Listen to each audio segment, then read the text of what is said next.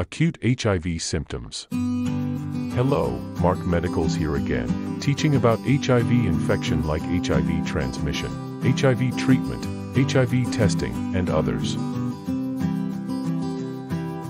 This video is all about acute HIV symptoms, or early HIV symptoms that occur 2 to 4 weeks after HIV exposure and infection. These symptoms are not caused by HIV directly, but are a result of your body reacting and adjusting to the virus. Also, not everybody experiences such symptoms. These same symptoms can occur both in HIV negative and HIV positive at any time of the day, but if you notice that after a recent HIV exposure, please go for an HIV test. Here are the symptoms.